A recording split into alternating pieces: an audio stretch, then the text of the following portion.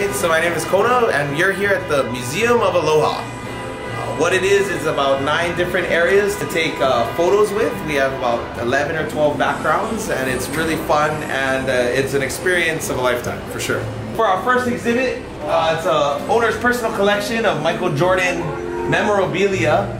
And then you'll lead into our first room. So this is the volcano confetti room. It's really fun. It's a mess and we prefer to keep it that way. Other than that, you come in here, you take selfies, boomerang room for sure, throw it up, make a mess, and just enjoy yourselves. It brings out the inner kids of some of the guys that visit us here. Then we have the room of 1,000 leis. There's more than that. There's about 1,500 leis, but we lose a couple every day, so I'm safe to say we have 1,000 leis in here. Leading into the Pueo Forest, which is owl.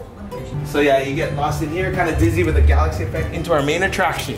We have a Shark Tank exhibit, which features a replica of a 16-foot tiger shark.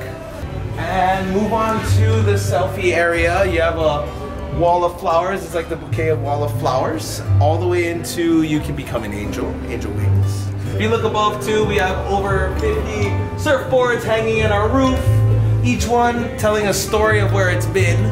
We have the streamers room, gummy bear stickers. This is another exhibit to take pictures with. And then we have our Kilauea shot volcano LED lights. It's an interactive social media photo experience, and just have fun with it. Yeah.